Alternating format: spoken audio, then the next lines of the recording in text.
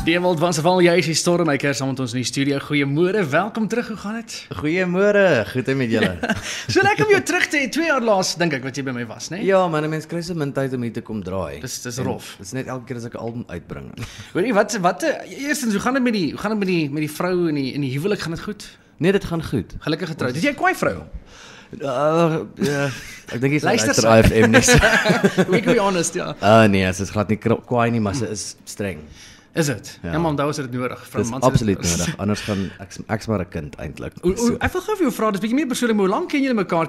Ken sy jou voordat jy die bekende Dewald Wasserfall geword het? Ja, sy ken my eintlik voor dit. Ons ken mekaar al so 9 jaar. Dis al 'n lang tyd, né? Ja, dis 'n leeftyd. Maar jy's eintlik al baie lank besig met musiek, né?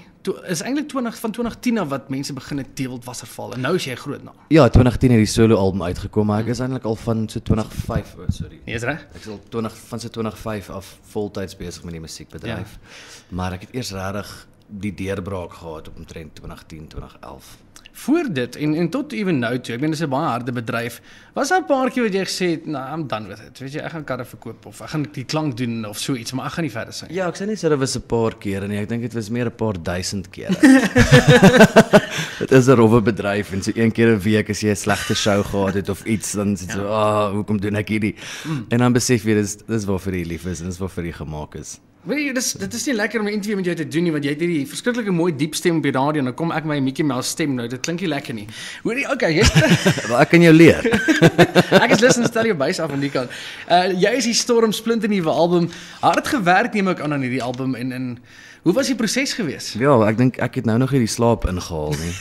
Maar ongelooflike proses. Ons het 'n bietjie dinge verander in die manier wat ons geskryf en opgeneem het. Ja. Ek het saam met Danny Smoke gewerk, wat dit vervaardig het natuurlik weer Johan Foster en Christoph Kotse. Ja. En ons het net besluit ons gaan in plaas van hom in die dag, want normaalweg sê jy opneem deur die dag. En dan soort van as jy klaar is dan gaan jy na huis toe. Ons het besluit ons gaan in die aand opneem. As die son begin sak, steek ons 'n kaggel aan, maak 'n bottel rooiwyn oop. Ja. So ons het dit baie ontspanne probeer doen. That's it. Met die gevolg dat ek baie oggende 3 ure uitgestap het, maar met 'n baie goeie produk, wat ek dink ten minste. Ek wil nou vir jou vra, ek het toevallig vanoggend 'n video gesien waar jy op die TV gesing het en ek dink dit is 'n oggendprogram, 'n breakfastprogram. Is dit vir julle moeiliker as hulle vir jou in die oggend 7 uur sê, okay, ons gaan live en sing vir ons daai song live? Ja. Jou stem. Kyk, jy moet onthou as jy 7 uur die oggend op TV is, dan is jy 5 uur al die oggend by die ateljee. So Ja. jy is 4 uur die oggend al wakker gewees. En vir 'n musikant is dit 'n totale grap. Ek meen, ons word 11 uur die oggend wakker en teen 1 uur die middag begin jou hart klop en dan teen 3 uur se kant kan jy begin wiskunde doen. Ja. Dis 'n lang proses. Dit is 'n bietjie moeiliker. Ek so lyk my terug te hê. Hoorie, wat is die irriterendste interview vraag wat mense jou gewoonlik vra? Ek wou eintlik vir Johan gevra het vir 'n paar goed wat jou irriteer. Want jy lyk soos 'n rustige persoon, maar lyk tog of jy jou gat kan wip op 'n stadion. Okay, wel ek wil net eers sien waar is jou lysie vrae voor ek dit Beste, die irriterendste vraag wat mense my vra is: "So Dewald, waar kry jy jou inspirasie vandaan?" Dit is en as jy jouself moet vergelyk met 'n blom, wat sal dit wees? Ja. Dis nie dat dit 'n slegte vraag is nie, maar ek kry dit letterlik in elke onderhoud. En ek weet nie meer wat om te antwoord nie. Ek kan dink, ja. Want jy kry maar basies, kyk, daar is goed wat jou inspireer, maar dis basies die noodsaaklikheid om te kan kos koop. wat 'n groot inspirasie is om musiek te skryf. Ja. Jy is die storm, ons het vanaf van die lig af gepraat, die enkelsnit self is 'n song wat jy gesê het Johan Foster Christoph Kotse geskryf het nie op die laaste oomblik.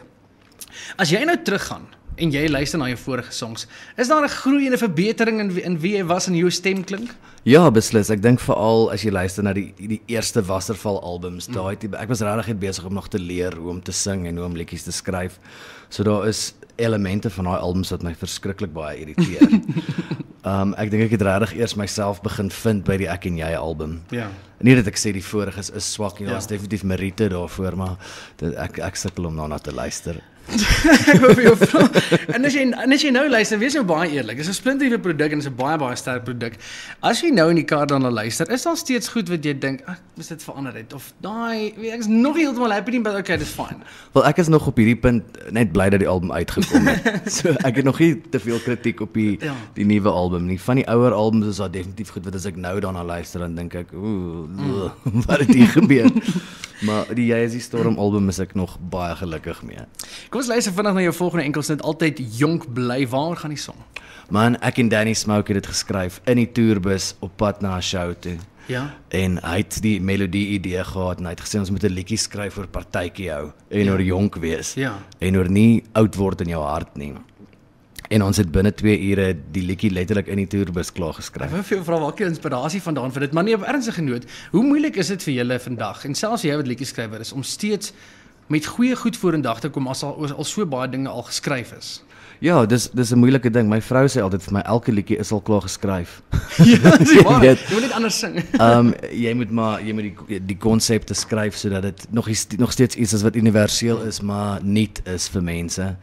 Dis baie moeilik om deesdae 'n melodie te skryf wat nog nie gebruik is nie, jy weet. En dis hoekom ons soveel aandag skenk aan die produksiefase, want jy kan dit baie manipuleer in die produksiefase. Maar nog steeds ten spyte van dit, bring julle kunstenaars, ek moet komplimente gee vir die hele paar name daar buite en veral wat deel is van julle groepe. Julle bring verskriklike goeie kwaliteit songs uit, songs met betekenis, songs met 'n lang raklewe. Dis nie meer daai bokkie sokkie goed nie, daai tyd is al verby. Ja, kyk, maar ek meen dit sal altyd sy plek hê. Mense gaan altyd wil dans by 'n troue en daai tipe ding doen, maar kyk, ek dink ons probeer nie om elke jaar 'n album uit te bring nie. Ons probeer om wanneer die album reg is en hy het genoeg goeie liedjies op om hom uit te bring. Dit gaan maar oor dit daai wat jy sê, raklewe, om op 'n eind 'n produk te hê wat mense langer wil luister en wat vir hulle meer genot bring. Wat nice is van jou musiek ook is dat ons kan teruggaan en ek kan van jou vorige goed, ek kan 17 gaan speel, ek kan daai songs en jy is nie moeg vir dit nie. Verstaan jy, is nie? Wel, ek is maar. Ja, jy sal, ja. Met goeie rede, ja.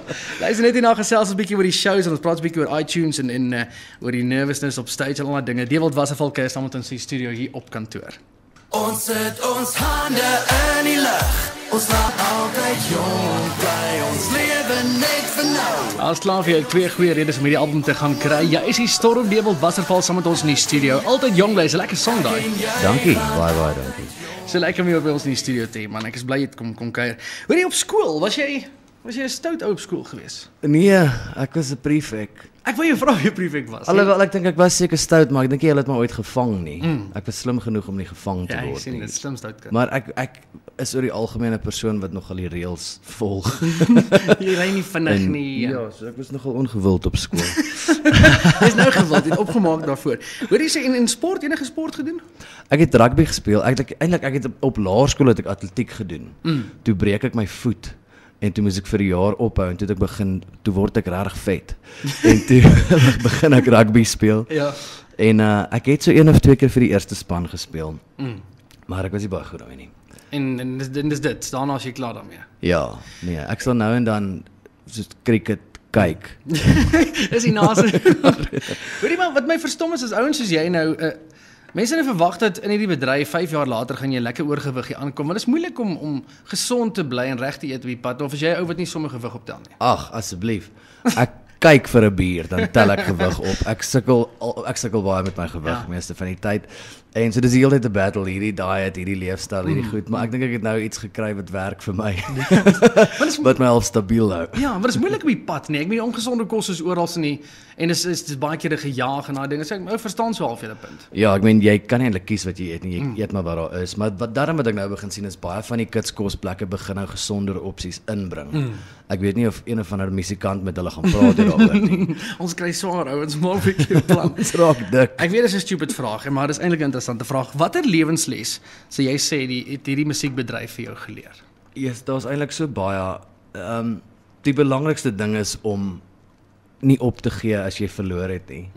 As jy geval het, want ek meen jy gaan altyd val in die musiekbedryf. Daar gaan altyd iemand wees wat skielik beter is as jy. Daar gaan altyd 'n ou album uitbring wat die award wen wat jy gedink het jy moes gewen het, jy weet. En dan moet jy vir jouself sê, meneer dat jy onderkry nie, vee die trane af. Plak 'n pleister en gaan aan. Jy het dit reg gekry Dewald om en ek hoop dit is net by die radio nie, maar dit kom vir my voor dat jy nog steeds 'n baie nederige persoon is. Nee, dis nie waar nie. Jy sê met my naas ek speel die goeters. Nee, jy het reg, jy bly plat op die aarde ten spyte van die suksesse en jy doen actually baie goed in die bedryf. Jy het 'n groot naam in die bedryf geword. Dis nice van jou om te sê, dankie. Nee, ek is omsingel deur vriende, en 'n pragtige vrou wat my glad nie toelaat om 'n groot kop te kry. Ek wil jou nou gevra. Ek het dit al so 1 of 2 keer probeer en dan bring hulle vir my aarde toe. Ja. Baie en kritiek, hoe hanteer jy kritiek? Wat ek meen, jy gaan altyd ook sê, Dewald, jy moet wragtig nie sing, jy kan nie sing nie, of so iets. Ja, ken jy mense wat dit sê van my? Ons gaan soek op Facebook. Nee, daar is altyd kritiek ek is eintlik baie swak met kritiek. Ek hou nie daarvan. Ek wil altyd myself probeer bewys as jy nou iets van my gesê het wat ek dink die waarheid is nie. Ja. En 'n mens moet jou eintlik glad nie daaraan steur nie. As jy glo in jouself en jou produk doen goed, dan ek meen dit moet genoeg bewys wees vir jou.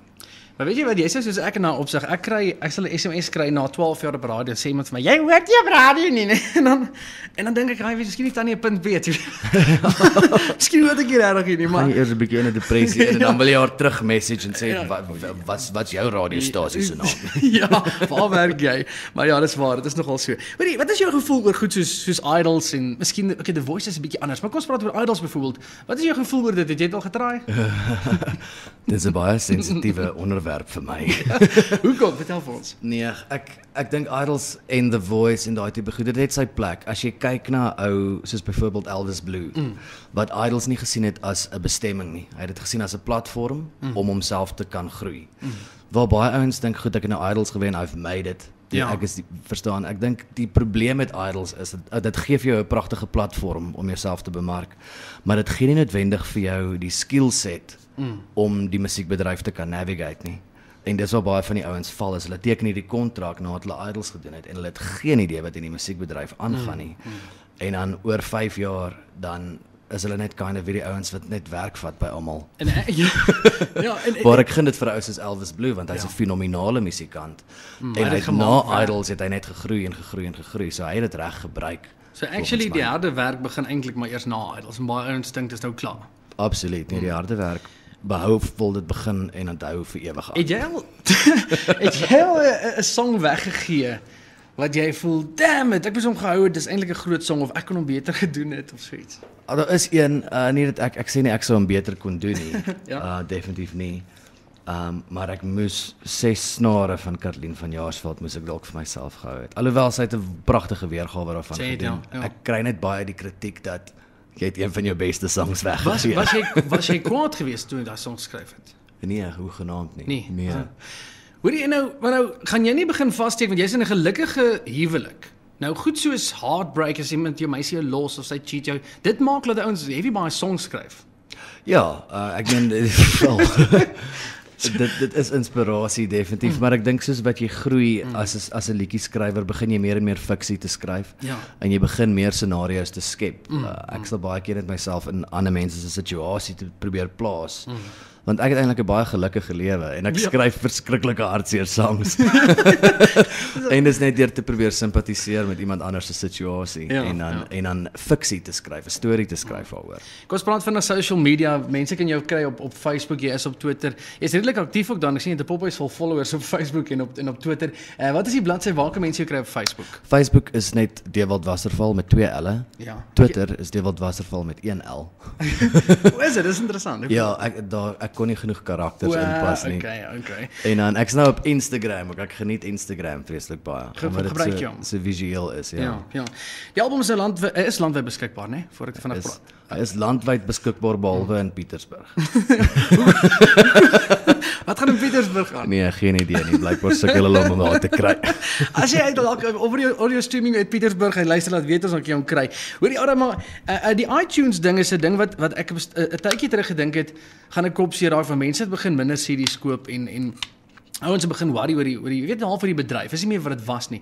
Weet jy wat, dit wat interessant nou as jy nou hierdie produk uitgebring het. Kom ons vat wat is dit 7-8 jaar terug. Onthou daai tyd toe Nicholas Lou rock daai lyfie, daai groot songs uit was. Toe het hulle nog massief baie CD's verkoop. Ek weet nie wie kan onthou nie. Ja, kyk, as ek in daai tyd die album uitgebring en dan het ek nou afgetree. Exactly. Dis net vir jou sê want dis amper so half onregverdig hoe hard dit geword het in vandag se tyd. Maar nou het goed ingekom soos iTunes en wat is julle ondervinding sover van iTunes? Hoe is die groei met dit? Begin mense dit gebruik? Ja, kyk, dis definitief wat my aanbetref sover ek kan sien is jou fisiese mark wat CD's is en jou iTunes-mark is nie noodwendig dieselfde persoon nie. Want as ek dink aan my direkte vriendekring, is daar niemand wat my CD's koop nie. Almal stream op Apple Music of hulle koop op iTunes. Maar dan het jy nog steeds mense wat die fisiese CD wil koop en hulle vermy oor die algemeen iTunes. So dit is op hierdie stadium, ek sou nie sê kompeterende markte vir mekaar nie. Dit is twee verskillende markte, heeltemal aparte markte. Jy weet, daar's baie van ons luisteraars wat sê, man, ek soek nie hierdie iTunes goed nie, ek soek hierdie CD en wil met my hand trek. En mense is erg, ek sien bijvoorbeeld op julle Twitter en Facebook ook mense tag foto's, kyk Dewald, ek luister hom op pad see toe en so iets. Maar dit is nog steeds lekker om weer die ouens luister jou CD's en support mense, nee. Ja, ek meen, dit is altyd die wonderlike ding as jy vir 2 jaar gewerk het aan 'n produk en hy kom uit en dan daar's altyd daai kans dat mense glad nie daarvan gaan hou nie. Maar wat jy daaroor as jy 'n song rekord of song doen in die ateljee? Dink jy aan wat gaan die luisteraars en die ondersteuners dink? Wel, kyk, ek meen ek sal graag wil sê ons maak musiek net bloot omdat dit musiek is en dit is vir ons pragtig en so aan, maar op die einde is dit 'n werk en daar is 'n kommersiële element daarin. So jy moet altyd maar jou gehoor in gedagte hou. Ek dink tog my gehoor spesifiek het gewoond geraak aan 'n sekere klank van my af. Ek dink net hulle weet wat hulle kry, ja. So ek verstaan, ek probeer nie enige formules volg of enigiets. Ek skryf maar net musiek wat ek vir die volgende 10 jaar kan sing sonder dat dit my irriteer. Ja, dis 'n belangrike punt. Jy moet elke bly die naweek doen. Gepraat van elke naweek, raak jy nog nervus op stage voor jy opgaan? Dit hang af van die vertoning. Ja. Oor die algemeen die meer klein intieme vertonings freak my nogal uit. Dit is my erg en dagvertonings. As jy mense se gesigte kan sien terwyl jy sing, dis die vreemdste ding ooit. Maar dit is eintlik baie snaaks. Groot goed soos Afrikaans is groot of die in die bos. Ja. Wat eintlik so verskriklik nerve-wracking moet wees. Yes. Is vir my nie so erg soos die klein intieme goed nie. Want nommer 1, jy kan in die eerste plek nie die mense se gesigte sien nie want hulle is so ver. Dis reg. En jy freak so erg uit, dit is so vinnig verby dat as jy weer sien, was ons by in die bos? Okay, dis klaar. Was lekker wat het wel gebeur. Luister, Dewald Wasserfall kuier saam met ons storie. Ek het so baie vrae om jou te vra. Wat is jou opinie oor Suid-Afrika? Jy was in ander lande nou al gewees en is jy nog positief oor nie net die musiekbedryf maar oor Suid-Afrika self? Ek meen al die dinge wat gebeur, Julius Malema, you name it. Is jy nog positief? Ja, kyk, ek moet sê dit kom en gaan ook maar. Dit gaan op en af. Ek is ongelooflik opgewonde dat Tshwane nou 'n nuwe regering het en jy kan dadelik sien die verskille wat hulle begin inbring en dit maak my nou weer positief. Ja, natuurlik. Elke nou en dan wil ek weer 'n immigrasie seminar gaan bywoon, maar op die einde is hierdie my huis. Ek meen jy kan nie in Afrikaans gaan sing in enige ander plek in die wêreld regtig nie en ek is baie positief oor die tipe verandering wat besig is om plaas te vind. Ek dink ons het 'n blink toekoms. Ja. So kan ek gaan kyk op jou Facebook, ergens like jy 'n bladsy Living in Canada of so iets. Ons almal het daai bladsy op Facebook net vir in case dinge nie reg gaan nie. Hoorie, ek wil jou nou ook vra nou. En dis 'n moeilike vraag, jy hoef nie heeltemal eerlik te antwoord as jy nie wil nie, maar is daar nie baie van die kunstenaars in die bedryf wat 'n bietjie kwaad is vir julle, want julle het ingekom en julle het werklik waar heelwat changes gemaak in die musiekbedryf en ek praat nou van Sean Elshoff destyds, Kuleski artist, inhoudhuis, you name it, groot veranderinge gebring en groot kompetisie ingebring en julle het nogal bietjie die mark verander, as ek dit so kan noem. Ek weet nie of jy heeltemal gaan saamstem nie, maar al die kunstenaars is seker nie baie mal oor Dewald Wasserfall en baie van julle nie. Wel, ek weet asof van hulle is wat nie van my hou nie, is ek nie bewus van hulle nie. Jy sal agterkom, die groot wedywering is gewoonlik maar tussen die platemaatskappye. Die kunstenaars wil sing en braai en saam kuier en vriende wees. En as die ouens met die suits wat beklei. En ek meen dit is 'n baie groot kompliment dat jy sê ons het so groot verskil gemaak en so groot en ek meen dit gaan maar oor natuurlike kompetisie. As besighede nie kompetisie het nie, gaan hulle nie groei nie. En ek dink dit was baie belangrik vir die Afrikaanse musiekbedryf wat vir so lank deur 'n monopolie beheer was met 'n sekere klank en 'n sekere styl. Daar 'n bietjie nuwe goeders ingekom het, want almal kan jy die hele tyd dieselfde musiek luister nie. Dis waar. En ek meen jy moet die hele tyd bewus wees daarvan dat oor 'n maand of 2 is daar 'n ou wat 'n album gaan uitbring wat joune challenge of wat beter is as joune of wat anders is as joune. So jy moet dit op jou tone bly. Op jou CD het jy liedjieskrywers het nou gepraat van Johan Foster, Christoph Kotse, was daar ander liedjieskrywers betrokke of was dit net maar hulle gewees? Dit was Johan Christoph en dan het ek altyd Jong Play saam met Danny Smoke geskryf. Ja, dis iemand wat dan na geluister het. Ja, en ons het een Engelse liedjie, wat is sy naam? Adios Old Friend het ons by Brett Eldridge geleen. Ja. Kom ons sê leen. Kom ons luister vandag na nog 'n song. Ons het tyd vir nog so een liedjie. Waarna gaan ons luister? Ons gaan luister na Machine. Machine is net maar 2. Waaroor gaan Machine? Machine gaan oor daai jou selfoon byvoorbeeld, tegnologie. Ek het op 'n stadium besef tegnologie is besig om ons lewens oor te neem en te ruïneer. Ja. Ek dink 'n goeie voorbeeld is wat met daai persoon van Swaziland gebeur het so ruk terug. Jy weet, jy kan nie regtig sonder jou foon nie, maar die ding neem jou lewe oor. Behalwe nou vir ons wat op die pad is, al maniere om met die mense te kommunikeer by die huis is tog nou maar jou foon. So jy moet net daai fyn lyn tussen verslawing en normale verbruik probeer vind. Ja, jy so praat, ek dink nou daaraan, kan jy dink hoe was dit destyds soos met Bless Bridges en daai ouens as hulle op toer gaan en Leonie gaan nou nie saam nie, sy's nou by die huis. Ek kan byvoorbeeld op my foon kyk waar my vrou heen beweeg. Ons het daai app gedownload, maar dis maar vir veiligheid. Jy sien waar jou kinders is en jy sien waar jou vrou is. Jy kan sien daar ry sy is op pad soontoe. Maar hulle het dit nie destyds gehad het. Dit moes erg gewees het. Jy moes maar wag tot jy by die hotel kom om te sê, hoor ek is veilig hier, né? Ja, ek dink hulle het nou maar net seker dit aanvaar as vanselfsprekend en ons self as wat nou gewoond is aan tegnologie, aanvaar dit as vanselfsprekend. Ons kan enige tyd sien waar is die ander persoon. Jy kan gou 'n FaceTime call doen en mekaar se gesigte sien en gesels. Ek meen hulle moes destyds letterlik soos jy sê by die hotel aankom, telefoon optel, tik tik tik tik tik tik tik. Veilig hier. Het jy 'n folder op jou foon en 'n recorder met 'n paar songs wat dalk nog lê en wag later om verder te ontwikkel? Ek het oor die algemeen ene. Ja. Is dit? So jy ry en dan dink jy aan iets. Inspirasie wat ek doen baie van my skryfwerk terwyl ek ry. Ja. Want die ou se kop is dan nogal oop en jy dink, ek wil nie sê ek dink nie terwyl ek bestuur nie, maar Het jy al in die bed gelê en dan kom 'n liedjie op en dan record jy hom nie en dan vergeet jy van as jy half spyt het jy gedoen nie? Ja. So het gebeur. Ek dink ja, as ek net daai songs vat wat ek nie opgeneem het nie, kon ek al afgetree het. Ek wil nou gevra, ek sien jy is dit 'n tattoo op jou arm? Ja, is 'n tatoeëermerk. Be the change by my. Ek het 'n interessante onderwerp eendag oor tattoos gehad. Weet jy gehuil, wees eerlik, het jy gehuil met daai tattoo? Jy mag maar eerlik wees. Ek het bietjie gehuil toe hulle die skaduwees doen. Is dit seer? Dit is onmenslik seer. Ek het net my twee kinders se name opgesit, ek was amper dood en dit was live on air. Anders het ek definitief gehuil. As nie on air was nie, het ek definitief gehuil. Ja. Nee, my vrou was by my, so toe wou ek nie vir haar wys dat ek nie die sagte kant is nie. Vir jy dit nie 'n masjien is, kom ons luister na 'n masjien. Is 102.2 op kantoor. Dewald Wasserfall kuier saam met ons in die studio.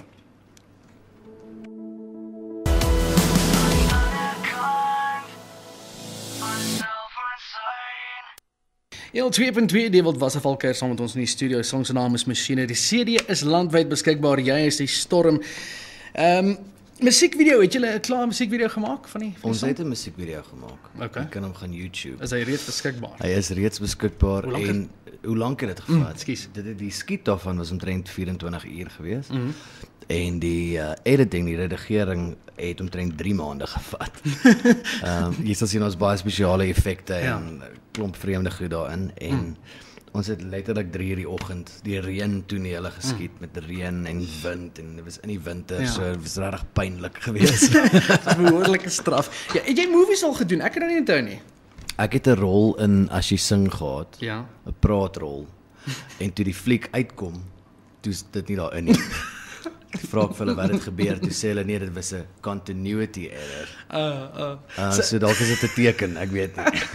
Sal jy shades oorweeg in die toekoms, movies en daai tipe dinge? Ja, verseker, ek glo daarin dat jy al die geleenthede moet gebruik wat na jou pad toe kom. Ja. Ek weet hoe irriteer dit my as akteurs begin sing. So, jy weet, ek wil nou nie op iemand se tone trap nie. So ek gaan nie uitgaan en gaan soek vir fliekrolle nie, maar as daar iets oor my pad kom, skuld ek dit aan myself om dit te probeer. Daai is actually die vraag wat ek vir baie akteurs vra as ek met hulle praat. Sê ek, hoe voel jy daaroor dat klomp van die sangers ook nou acting doen en alles? Maar kyk, ons moet dit gee. As ons nou kyk byvoorbeeld na Bobby en na Bok, ons doen goed. Hulle het goeie akteurs geword, hè. Bok is baie goed. Ja, ek was eintlik baie verbaas geweest. Ek meen, hulle is eintlik baie goed en dan sal definitief 'n plek daarvoor. Maar dan kry jy akteurs wat regtig baie swak sing. Sonder om name te noem. Hoorie, wat se kar ry jy? Ek moet nou vir jou vra want dis een van my onderwerpe vir vandag. Okay, tans ry ek 'n Volkswagen Crafterbus wat hier buite staan. Is dit jou? Ek het gesien daai bus. Ek dink is iemand wat werkers kom aflaai. Is onwettig geparkeer. Is dit? Ja. Jy was nie parking nie. Ja. My vrou het 'n Ford Figo. Ja, ek het ook een. En vir my as ek dit rondry in die dorp het ek 'n scooter. Regtig? Ja, 'n big boy scooter. Wat lekker is as jy musiekbedryf nie uitwerk, jy kan altyd 'n ambulans service of iets begin met daai busie van jou. Ja, ek kan ambulans begin met die bus en ek kan pizzas aflaai met die scooter. So ek's uitgesort. Luister, onregverdige vraag en ek weet dit is regtig unfair. Voor ons klaarmaak op hierdie album, het jy al 'n favourite? Ek het My favourite is 'n jaar na September, want ek probeer al vir 5 jaar om hierdie liedjie geskryf te kry. Ja? Ek wou nog altyd 'n liedjie skryf oor hoe dit vir my gevoel het om verlief te wees as 'n student in Pretoria. En dan los die meisie jou. Maar is dit iets wat jy nog deurgegaan het? Dis op 'n manier iets wat ek deurgegaan het, maar ek dink dit is op 'n manier iets wat almal van ons deurgegaan het. Want as jy in jou studentejare verlief raak op iemand, dan is dit baie intens. En as dit nou nie uitwerk nie, dan dink jy jou lewe is klaar en jy gaan nooit weer liefde vind nie en bla bla bla. En ek wil net 'n liedjie skryf oor die intensiteit van daai emosie, van daai tyd in my lewe. Wees so baie eerlik, in daai bussie van jou, wat se series is daarin? Waarna luister jy? Snaaks genoeg, ons luister nie baie series nie, ons kyk series. Is dit? Ons kyk Modern Family en City Rock. Ja. Alhoewel daar is 'n paar albums wat ek nou en dan luister, ek het die nuwe Rihanna Nel album in my kar. Wat dink jy? Goeie album, nee? Ja, gaan daai girl skryf ongelooflike liedjies. Sy's regtig goed. Ek hou van haar. Grootword songs, wat het in julle huis gespeel as kind? My pa was Beatles, my ma was ABBA. Het jy ergens gestaan met 'n met 'n spuitgoed, Bottle Gravity daar gestaan en Bless Bridges, ek kyk na die sterre of so iets gesing? Ek kan nie dink dat ek al ooit Bless Bridges gesing het nie. Nee, maar ek was van kleins af, het ek 'n klein gitaartjie gehad en ek het rondgehardloop en gesing en gespeel en altyd gehoor. So dis maar altyd daar gewees. Ja, wat nee. Jy koor gesing op skool? Ja, ek het koor gesing. Ek was, soos ek gesê vroeër ons gepraat van, ek het nooit baie reëls gebreek. Ek was deel van die koorkomitee gewees. Hey, wys dan net. Kom ons kyk, daar's vinnig kans vir die laaste. Ek weet jy het nog radio onderhoude vir vandag. Intussen tyd gaan like gerus vir Dewald daar op Facebook, like jy bladsy daar, kry hom op Instagram, kry hom op Twitter, hy's oral daar beskikbaar. 'n Laaste song en dan gaan ons net hierna groet. Wat dink jy? Is dit reg? Ek sê laat die lig inkom. En dan dink ek as ons afsluit met daai jaar na September doen, wat dink jy? Hoekom nie? Ja, laat die lig inkom. Waaroor gaan dit? Trek die gordyn oop. Man, dit laat. Weet jy wat, kan ek nou iets sê? Ek kry voor in ieder geval. Elke keer as ek jou song hoor, hou aan glo, hou aan hoop, daar's iets daarbo. Dan kan ek nie help om te dink jy hierdie verskriklike hot blonde girl wat jy by date vat, maar sy begin praat en dan is sy eintlik verskriklik dom en dan sit jy daar. Hou aan hoop, was iets daarbo, verstaan jy? Ja, en eintlik is dit is geskryf omdat daar 'n spinnekop teen die dak was. Was iets daarbo. Hoor jy so? Okay, ekskuus, ek doen in ieder geval. Laat die lig inkom, waar gaan hy? Man, dis net die album is geskryf in 'n tyd, soos jy nou net gesê het, Suid-Afrika was besig om deur 'n baie swak tyd te gaan en die rand het geval en al die nonsens wat besig is om te gebeur. En dit ek het gevoel ons moet regtig 'n sang probeer skryf om net bietjie die mood te lig, bietjie net te sê okay, dis nie so erg nie. Ja. En die keuse is by jou of dit gaan goed gaan met jou of nie. En dis waar laat die lig inkom vandaan kom. Ons het miskien sulke songs nodig. Kom ons luister vinnig daarna. Ons laat die lig inkom. Nou, ek kan net dink, ek sou self nie weet jy kan glad nie sing nie, maar ek kan net dink dit moet moeilik wees om 'n goeie produk uit te bring wat jy nou al voorheen gedoen het en dan daai produkte kom probeer verbeter, maar ek dink so ver kon hoor dat jy dit reg gekry het. Maar is ek reg as ek sê jy het so bietjie meer op en wakker dalk gegaan hierso of is dit toevallig dat ons na daai songs geluister het? Ja, nee, ek dink dit is 'n bietjie meer van 'n op en wakker. Eintlik ek dink dit is 'n mid-temporige album. Maar ek dink hy's meer emosioneel meer opgewek. Hy's bietjie meer gelukkig. Bietjie minder depressing as die vorige album. Sal jy gospel op 'n stadium bring, 'n gospel album uitbring? Man, ek dink dis iets waarvoor 'n ou geroep moet word. So ek weet nie, daar's ouens wat ek voel dit miskien gedoen het net om 'n CD te kan verkoop en ek wil glad nie dit doen nie. Ja. As ek dit nou doen, sal dit vir daai so jy wil dit doen wanneer jy voel dit is op jou pad gebring om dit te doen. Absoluut, ja. Ek dink dit is iets wat jy net moet doen net om geld te maak. om jou af te sluit, wat lê vir jou voor vir 2017, 2016 amper verby? Wat is nog in die pipeline vir jou? Man, ons gaan nou die album begin toer teen 'n baie hoë tempo. Ons sal nog 'n video uitbring. Ek gaan Afrikaans is groot toe hierdie jaar. Ons doen 'n kustoer in Desember. Waar is jou vrou met dit? Waar is Anel dan? Dit hang maar af of sy werk gewoonlik deur die week werk sy werk vir 'n besprekingsagentskap ook. Okay. So sy is maar besig deur die week en so maar as sy 'n kansie kry dan spring sy in die bus in, kom sy saam. Ja. En dan kry jy soms, het dan nou gepraat van so dan kry jy 'n slegte show. Kry jy soms daai gevoel van wat die show was net nie, hy het net nie gevloei nie. Ja, jy kry net partykeer daai show wat net nie byt nie. Hulle sê hy praat van hy byt nie. En in terme van klanktoerusting, ek wil jou vra, is jy vol nonsens? Is jy of is jy dalk nie vol nonsens, maar net meer perfeksionis, dit moet reg wees? Ek is 'n baie perfectionistiese persoon wat dit aanbetref. Ek het dit geswat ook, so dit is al vir my wheelhouse, maar ek het my eie klankstelsel wat saam met my toer en behalwe as ons baie groot events doen wat ander mense die klank voorsien ek heeltyd ons voorsien ons eie klank en ek het 'n span wat altyd saam met my werk en so ek is 'n bietjie vol nonsens wat dit aanbetref. So ek neem aan jy gaan nie stel Dixons en 2 hybrid tops uithaal daar nie. Nee, vinnig nie. Nie sommer nie. Behalwe as dit is om hulle weg te gee. Ja, graag. Die eerste ou wat saam sing. Luister nie, Dewald Wasserfall so lekker gewees om in die studio te hê. Baie sterkte. Ons sien uit na wat gebeur. Ek sien uit om te sien watter songs gaan sterk word hier uit. So by the way, ek sien 1000 Kerse saam met Colleen van Jaarsveld hier ook op die CD gesit. Is een van die songs wat ons geplaylist is. Maar baie dankie vir jou kuier. Baie sterkte vir die jaar vorentoe vir 2017 man. Ja, maar dankie Quentin, ek waardeer dit. Julle ondersteun ons altyd so baie en ek waardeer dit vreeslik baie. Julle daar buite. Hi. Ek's Dewald. Baie dankie. Dewald, thanks vir jou kuier my maat. Veilig ry en sterkte vir die res van die interviews en ek hoop van harte al die interviews vir die res van die dag. Waar kan weer inspirasie vandaan? Ek hoop so. Ek eintlik lus om gaan jy oorval stereo toe later aan Melanie hulle toe of nie? Nee, ek dink nie. Hy's baie ver.